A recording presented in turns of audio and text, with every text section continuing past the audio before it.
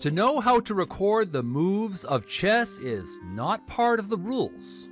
You can play chess for a whole lifetime without knowing chess notation.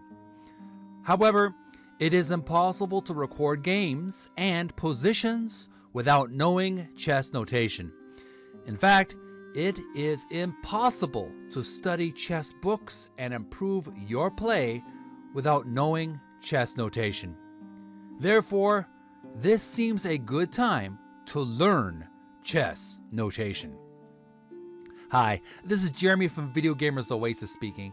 We're about to start episode number 10 of our ongoing podcast mini-series, reading E.S. Lowe's Chess in 30 Minutes, page 47, Chess Notation.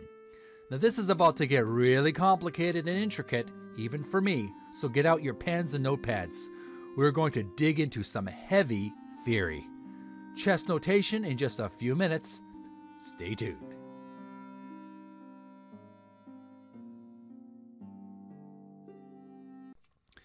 This is a podcast mini-series, E.S. Lowe's Chess in 30 Minutes, Study and Practical Application, read by Jeremy Morrow, yours truly, and this is episode number 10.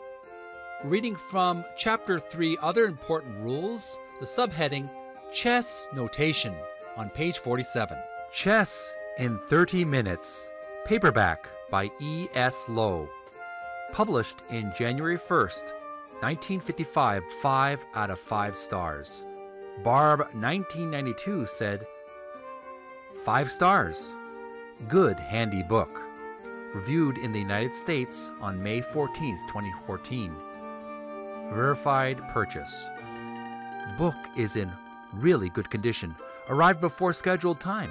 Member of my family has had it for years. Now I can learn playing chess from my own copy. Clear and simple guide for a beginners. Buy this book on Amazon. Link in the description. Page 47, next subheading, Chess Notation. To know how to record the moves of chess is not part of the rules. You can play chess for a whole lifetime without knowing chess notation. However, it is impossible to record games and positions without knowing chess notation. In fact, it is impossible to study chess books and improve your play without knowing chess notation. Therefore, this seems a good time to learn chess notation. Next paragraph, the principle of chess notation is quite simple. Every square on the chessboard has a name. Indeed, every square on the board has two names, depending on whether you are looking at it from the white side or the black side. These names are derived from the opening position. Diagram 1. And we have the original diagram of all the chess pieces on the board originally. Next paragraph. Note the situation of White's forces in the opening position. His pieces are all on the first rank. His pawns are all on the second rank. Page 47, moving on to page 48. Page 48. The name of the king's square is K1. The bishop next to the king is known as the king bishop, brackets KB. The king bishop square is KB1. The knight next to the king bishop is the king knight, brackets KN. The king knight square is KN1, brackets. Thus, you see that the abbreviation for knight is quote-unquote N. Next paragraph. The rook next to the king knight is the king rook, brackets KR, and it stands for KR1. The queen, brackets Q, stands for Q1. The bishop next to the queen is the queen bishop, brackets QB. It stands for QB1. The knight next to the queen bishop is the queen. I don't know if that's I don't know if that is actually a typo. It says QUEE apostrophe brackets. I can't read that properly. Or it says queen. Oh, maybe the letter N was damaged. The knight next to the queen bishop is the queen knight. brackets QN. It stands for QN1. Next paragraph, the rook next to the queen knight is the queen rook, brackets QR. It stands for QR1. Remember that the squares always have the same names, regardless of whether the original pieces are on them or not. The pawn in front of the king is called the king pawn. It stands on K2. Here is a table of the names of the pawns and the names of the squares they occupy at the beginning of the game. We have pawn and square. So pawn, we have queen, rook, pawn, brackets QRP. Square, QR2. Queen, knight, pawn, QNP. And this on the square is QN2. We have next we have queen, bishop, pawn, brackets QBP. And the square is QB2. Next we have pawn, pawn fourth, we have queen pawn, brackets QP. And the square is Q2. Next we have king pawn, brackets KP. And that's square K2. Then we have king, bishop, pawn, brackets KBP. Square is KB2. Second last on the list, we have king, knight, pawn, brackets KNP. And that's square KN2. And finally on the list, we have king, rook, pawn, KRP. Square KR2. Some of the print on the book page is damaged, so it's hard to read it. KR2. That's the last one on page 48. Moving on to page 49, next paragraph. By now you can probably guess at the system used for naming all the squares. The vertical rows on the board are named for the pieces standing on them at the beginning of the game. Thus, the file in which the king stands is the king file. The squares in this file are K1, K2, K3, K4, K5, K6, K7, and K8. The squares on the queen rook file are QR1, QR2, QR3, etc. up to QR8. If the king pawn advances 2 squares, we record the move as quote-unquote P-Q4. We don't have to specify which pawn because the king pawn is the only one that can go to K4. Next paragraph. The ranks or horizontal rows are named for numbers. Thus, all the squares on the first rank end in 1. All the squares in the second rank end in 2. The squares in the third rank end in 3. The squares in the fourth rank end in 4, etc. Now, how about black? He follows the same system. Note, however, that when he moves, he numbers the squares from his side of the board. Next paragraph. The square that is K4 from white side of the board is K5 from black side of the board. The square that is K5 from the white side of the board is K4 from the black side of the board. If black moves his king pawn 2 squares, we write that move, quote-unquote ... P-K4, end quote. The 3 dots in front of the move show that it is a black move.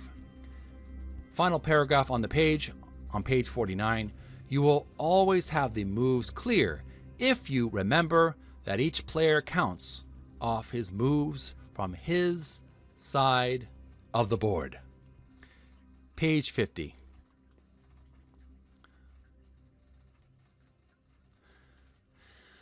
Next we have the next paragraph. You have already seen that each piece and pawn has its special abbreviations. There are a number of other abbreviations. X, brackets, captures. Minus, brackets, move to. Exclamation point, brackets, a good move. Question mark, brackets a bad move. CH, brackets check. Dis CH, or DIS space CH, brackets discovered check. DBL space CH means, in brackets, double check. E.P. means, brackets, captures in passing. Just to get the feel of chess notation, let's play over a very short game. In capitals, we have white and black. First, let's look at number 1, white. P-K4. And in black, we have P-K4. 2, we have B-B4. And in black, we have B-B4. 3, we have Q-R5. And in black, N-Q, B3. Finally, we have 4, Q, X, BP, mate. And there's no black move there. Diagram 37 shows the final position. We have diagram 37, final position. And here we have the diagram of all those positions based on the chess notation and the symbols that are used. Diagram 37, brackets, final position. Next paragraph, check this final position very carefully to make sure that you thoroughly understand how each move was made. Brackets, in the final position, black cannot capture the white queen because it is guarded by white's bishop on Q, B4. And now for a brief review using our 3D chess game that's available on the Microsoft website for free. For chess notation, remember this. The principle of chess notation is quite simple. Every square on the chessboard has a name.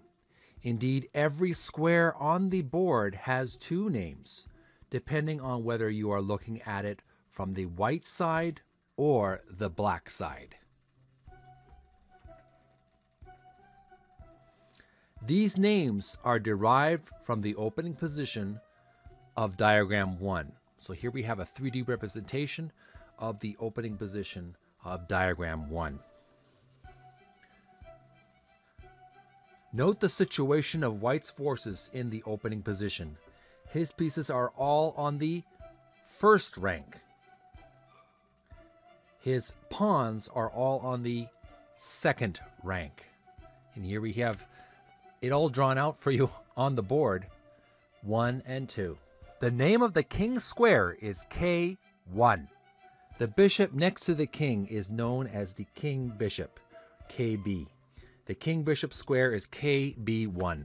The knight next to the king's bishop is the king-knight, KN. The king-knight square is KN1. Thus you see that the abbreviation for knight is quote-unquote N. The rook next to the king, knight, is the king-rook, KR, and it stands on KR1. The queen stands on Q1. The bishop next to the queen is the queen bishop, QB. It stands on QB1. The knight next to the queen bishop is the queen knight, or QN. It stands on QN1. The rook next to the queen knight is the queen rook, or QR. It stands on QR1. Remember that these squares always have the same names, regardless of whether the original pieces are on them or not. The pawn in front of the king is called the king pawn. It stands on K2. Here is a table of the names of the pawns and the names of the squares they occupy at the beginning of the game. So we have the first pawn, the queen rook pawn, brackets QRP, on square QR2. Queen knight pawn, brackets QNP, on square QN2. Then we have queen bishop pawn brackets QBP on QB2. Next we have queen pawn brackets QP on square Q2. Then we have the king pawn brackets KP on square K2. Next we have the king bishop pawn KBP on square KB2. Then we have the king knight pawn brackets KNP on square KN2. And finally we have the king rook pawn brackets KRP on square KR2. By now you can probably guess at the system used for naming all the squares. The vertical rows on the board are named for the pieces standing on them at the beginning of the game. Thus, the file in which the king stands is the king file. The squares in this file are K1, K2, K3, K4, K5, K6, K7, and K8. The squares on the queen rook file are QR1, QR2, QR3, QR4, QR5, QR6, QR7, and QR8. If the king pawn advances 2 squares, we record the move as P-K4. We don't have to specify which pawn because the king pawn is the only one that can go to K4. The ranks or horizontal rows are named for numbers. Thus, all the squares in the first rank end in 1. All the squares in the second rank end in 2. The squares in the third rank end in 3. The squares in the fourth rank end in 4, etc. Now, how about black? He follows the same system. Note, however, that when he moves, he numbers the squares from his side of the board. The square that is K4 from the white side of the board is K5 from the black side of the board. The square that is K5 from the white side of the board is K4 from the black side of the board. If black moves his king pawn 2 squares, we write that move, quote unquote, ... P-K4,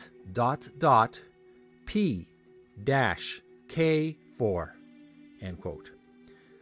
Brackets, the 3 dots in the front of the move show that it is a black move. You will always have the moves clear if you remember that each player counts off his moves from his side of the board. You have already seen that each piece and pawn has its special abbreviation. There are a number of other abbreviations. X means captures. Minus means moves to. Exclamation point means a good move. Question mark means a bad move. CH means check. DIS space CH means discovered check. DBL space CH means double check. And E.P. means captures in passing. Diagram 37 shows the final position. We have white 1, P-K4, black P-K4, 2, B-B4, black B-B4, white 3, Q-R5, black N-Q B3, and finally white we have 4. Fourth move is Q, X, BP, mate. And of course X means captures. X captures the bishop pawn. Mate. Check this final position very carefully to make sure that you thoroughly understand how each move was made. Brackets, in the final position, black cannot capture the white queen because it is guarded by white's bishop on QB4. This is on page 50 from the book.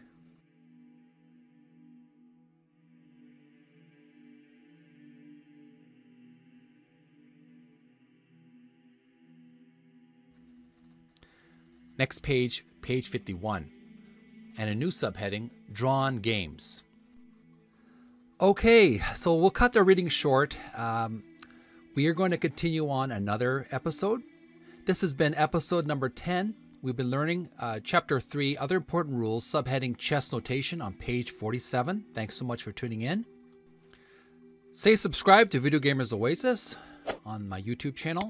We're going to continue this reading on episode number 11 from Chapter 3, Other Important Rules, subheading Drawn Games on page 51.